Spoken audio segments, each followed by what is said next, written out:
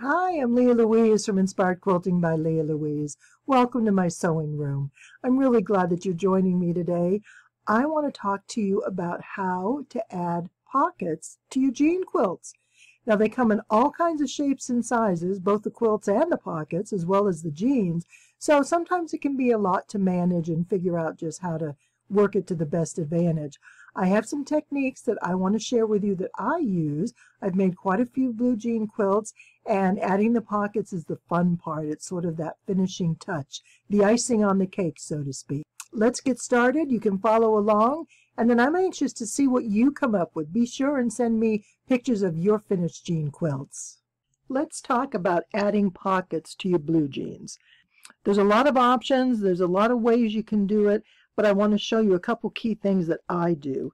First, though, let me tell you how to touch up a block. These are all my nice clean blocks that I cut, and they're in great shape. There's no problems, but generally you'll come across a few. Some you can't salvage, but this one, for example, I put an extra block on the back, and I used the darning stitch. The darning stitch, I think you can see, has 3 or 4 stitches that goes in a zigzag pattern. And that works really well for something like this. If you just do straight lines back and forth, you're going to create creases, and your needle is piercing all those threads in that same section, and you're more apt to get a tear. Same thing here. Now this, what I did is I just put a strip down the side, and I sewed it here, and I sewed it along where the seam allowance will be to hold everything together. So you'll find what works for you, and then you'll have plenty of blocks. Now, when you get the dirty ones, these are the great places to put your pockets. So let's talk a little bit about pockets. Actually, this is one option. I have this little pocket here, and it's a small piece that was cut and it was left over. If you remember, I think they still make them, the carpenter jeans. These are the side pockets, and then they'd have the little pencil or ruler pocket. Now, if you've got a corner like this, and you can set a pocket over, I'd probably overlap it so we can get some fraying there. But we have enough fabric so we can actually do it like this. You just need to decide what your preferences are. This was actually a pocket top, so the top doesn't need to be sewn down. I would sew this at the 1/2 inch where the seam allowance will be, this at the 1/2 inch where the seam allowance will be, and quite frankly, I'm just going to go to 1/2 inch down here and let this fray. Alternatively, you can sew it over like this, you can sew it over like this, whatever your preferences are. But one thing to remember when you're sewing pockets, these folded seams are really thick. You're not going to do any sewing on a jean quilt without a size 16 needle. There's a link for those down below. The needles for regular quilting, size 11, 12, even 14s, are not going to be strong enough. They'll break, and the last thing you want are little bits of needles flying through the air, because that can be quite dangerous. Go ahead and think about where you want to place your pockets, how you want them. This is this is going to be a rag quilt, so I'm okay with the frayed edges. I'm just going to sew here and here, and then I have this fun little pocket in there. Now, if, let's say, oh, those are kind of bad. Let's say I wanted to cover something in the center. I can do the same thing here. So you can place the pocket anywhere. That's what's nice about using the large rectangles. But let's talk a little bit about how to cut the pockets out. Now, you've got a couple different kinds of pockets. The front pockets often will have the double little coin pocket in there as well. And it can be kind of fun to cut the whole thing out here. Plus, you have the big patch pockets on the back. But again, the thing to think about are these thick seams. How are you going to sew through that? And unless you have a really strong machine, even a 16 needle might have trouble going through this. Plus, you have the rivets. So there are times, if you're going to sew right along the edge here, you may need to use a zipper foot. So keep that in mind as you're determining what you want to do with your pockets. What I did, let me show you here.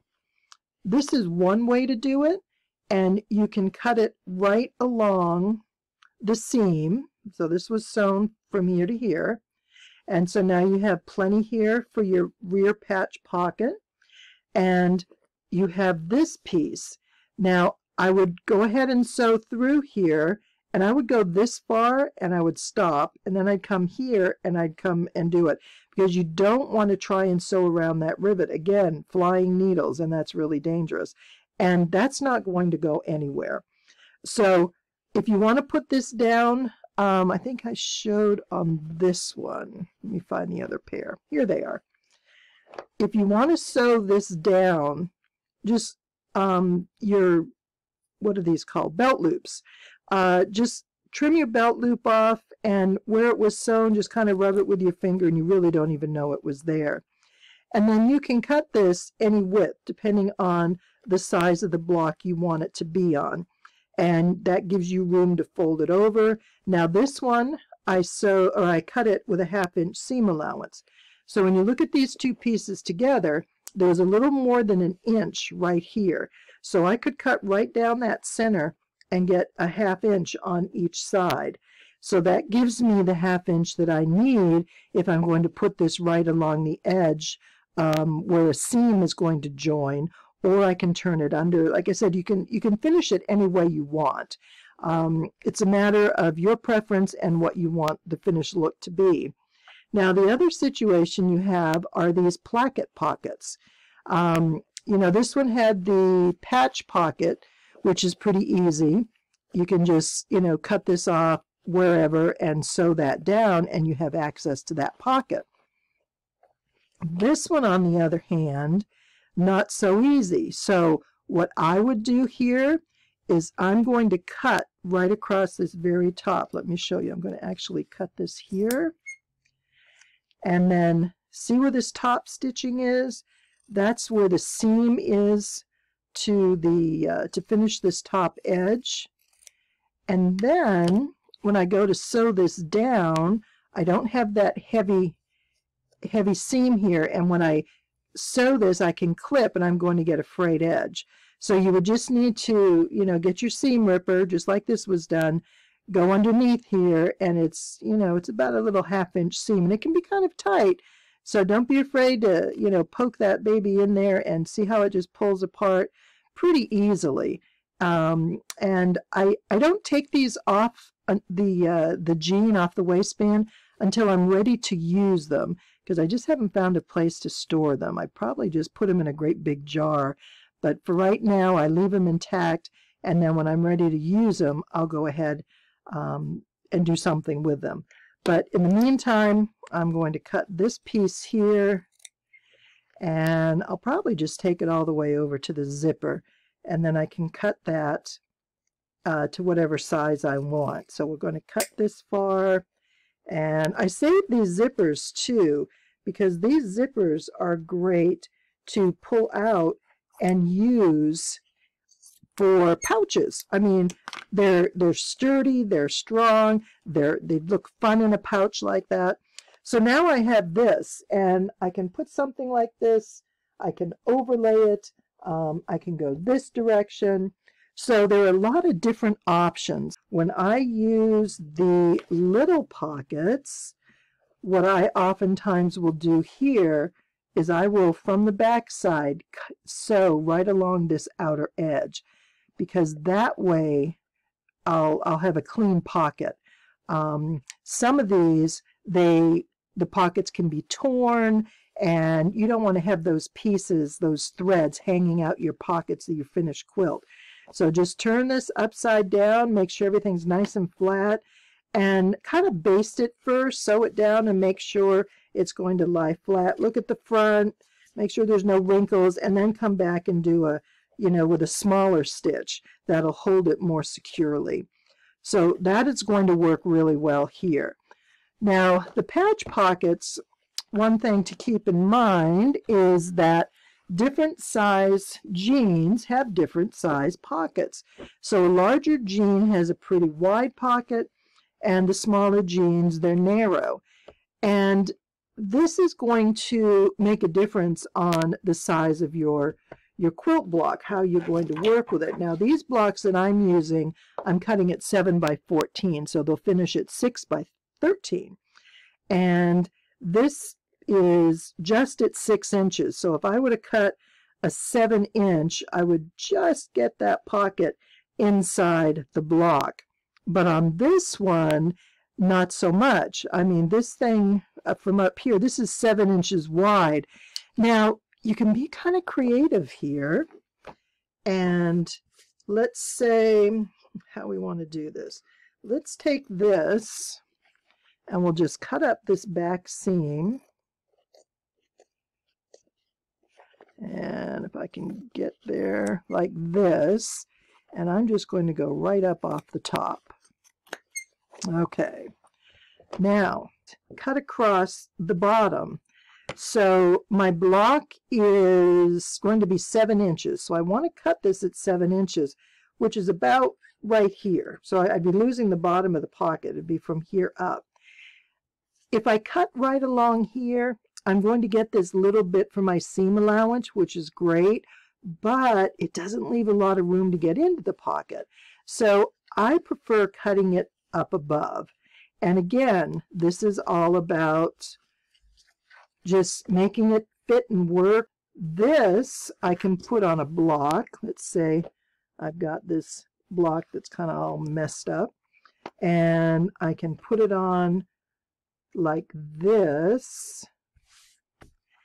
And then I just cut it off at the bottom. And so you still get the look of the pocket. You don't need to have that point. Now, if you had more intact here, a larger piece, you could use the top of that in one of your blocks, which is kind of fun to do. Here are some others. I already showed you an idea where this can just go on the edge. Here's a bottom of a pocket. It was really long, but this makes a really nice piece to add in somewhere too. Again, either for a repair or to cover where something has been torn. Now, this is a really interesting one. But on the back, generally, when you sew the placket, this pocket should be flat. But whoever sewed it didn't get their pocket in the right place. Now, I can take that out and fix it. But if I do, I'm going to lose this effect because I don't have that thread. I'm not going to be able to replicate that. So instead, I would probably just kind of cut out this little pocket. And the reason I didn't just cut it with that in place is by sewing this down, I can cut this off and I have a fun little block. But then later, when I sew this down, I have a fun block, and this can go over a seam into somewhere else, or, you know, you're almost collaging crazy quilting here. So when you've got these pieces, think about what you can do creatively, and it just makes it far more interesting. I'm going to show you how this finished jean quilt with all the pockets turned out. So give me just a moment to get that, please. This rag quilt is a beast. It weighs so much with all this denim, but I do want to show you, this is the first rag quilt I ever made, and I made it with lots of big pieces because these were huge jeans with all kinds of decorative elements that I wanted to include. The back is mostly flannel. I had some denim. It just, whatever I had is what I used. This is when I was living on an island and we didn't have fabric stores, so you did with what you had. So on this one, I just used a whole front. So the zipper's there, it works, it opens up. I sewed a little bit so that you can't get all the way in the quilt, or more importantly, the quilt can't come out from the inside. No batting, just flannel and jeans. And so this pocket, see how this has a little tear here? I didn't worry about that because there's like 3 layers of fabric, and it's not going to go anywhere. And this I made when my son was in high school. And he's now married with 2 children. His oldest just turned 10. And they use this as their picnic quilt. It's outside. It gets washed all the time. It gets beaten up. And it's held up so well. And so here's a pocket. I just cut the whole thing out. And see how I use the bottom edge of the pocket on top of another piece of denim. You can't really see the other denim under there. But I did double up a lot of pieces. And You know, these are fun, the great big pockets. These are the ones I talked about earlier. You can cut in half, depending on what you want, or use whole. And of course, you can have rivets. And here's a waistband. Waistbands are kind of fun to put in there if they have a label. And what else do we have? Small pieces, and you can see there's another piece underneath there. I didn't sew it together. Here's some kind of, what do they call, placket pockets. But everything works. I didn't sew things down. So that's this. Oh, and yeah, this is, and then where we had fun little doodads, I like to include those. You just have to be really careful when you're sewing that you don't get caught up with those kinds of pieces. So here's another place where there's a zipper. And when the kids were little, it's kind of a fun, it's a busy quilt, I guess you could call it, a fidget quilt, because there's a lot to touch and a lot to play with. But, you know, it was just, I pieced it all together, whatever worked. So you don't have to be precise. There are no specific rules. You do what works for you. Now, there is one other quilt I want to show you here, the one that's actually in this post. If you've seen this blog post, you know that this is a single layer denim. There's no backing to it, so it makes it nice and lightweight. And I added borders. Here's a partial pocket right here. When I make these rectangular quilts, the reason behind it is, see how these seams are offset? You lose all that bulk. When you have these two seams lined up in the same place, you get a big knot, and it's bulky, and it's messy, and it's tough to deal with both sewing and clipping. By putting a small block every other row, you're offsetting your seams, and that just makes it so much easier to go together. Now, here's where I did a patch. This one was, you know, in need of repair. You can see here that I doubled up, and then I put this block on here, and I just sewed it, and I let it rag out around the edge. And there should be another pocket. Here we go. Now this one's facing the other direction. So where this one is up, this one is down. You know, that's another thing to think about, is decide, is your quilt going to have an up and a down, or can they go every which way? And I just put them in the way they fit. Now this one, see where this is cut off? The pocket probably came to here, but I was doing a smaller block, my offset block, so I had to cut part of it off. Most of the pockets on this quilt are on the outside edge. It just seemed to work better that way. And this is just a piece that was added on to cover up.